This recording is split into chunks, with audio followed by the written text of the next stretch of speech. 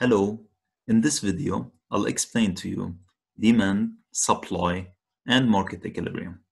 I have already uploaded a YouTube video about the law of demand and law of supply that you can check it at any time. Here we're having the demand curve and the supply curve. And as you can see, we can reach a certain equilibrium, which is the intersection between the demand and the supply curve. And we're having a price of equilibrium, which is P1 at $4. It's the price that equates the quantity demanded with the quantity supplied. As you can see also, we're having Q1, 300, which is the quantity of equilibrium. And it's the amount that people are willing to buy and sellers are willing to offer at the equilibrium price level. In case we're having a price higher than the price of equilibrium, here it's for the interest of the sellers. So sellers, they are willing to sell at this higher price. So as you can see, at the price of 5, the quantity supplied, it's 400. However, the quantity demanded, it's 200. So the quantity supplied, it's greater than the quantity demanded. Thus, we're having a surplus. In the second option, we can have, it's when the price, it's below the price of equilibrium. Let's suppose it's at $3. And here it's for the interest of the consumers. And this is why they will consume more. So at $3, the quantity demanded, it's 400. And the quantity supplied, it's 200.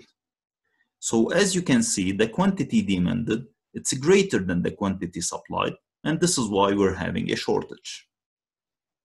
In order to better understand the market equilibrium, we will introduce the rationing function of price. And it's the change in market price to eliminate the imbalance between quantities supplied and demanded. The term rationing is often associated with shortages.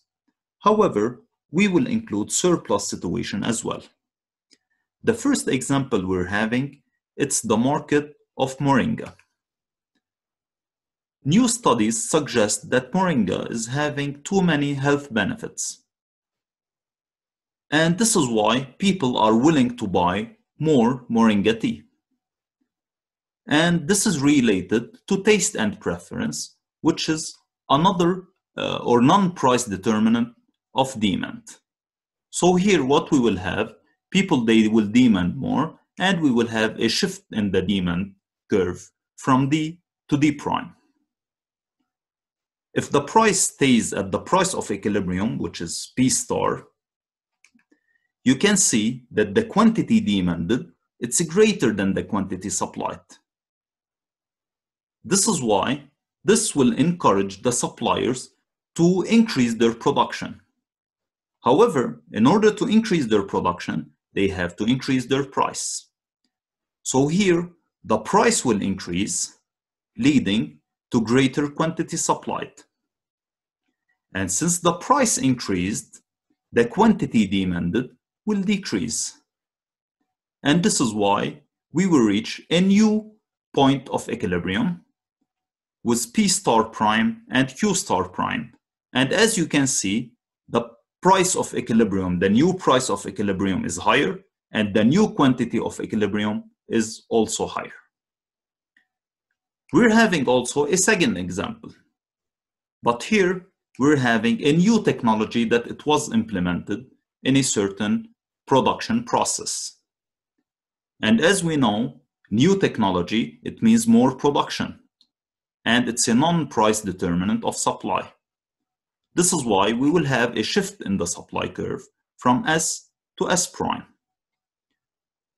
Here also, if the price won't change and it will stay at the P star, the price of equilibrium, the initial price of equilibrium, the quantity supplied, QS prime, will be greater than the quantity demanded.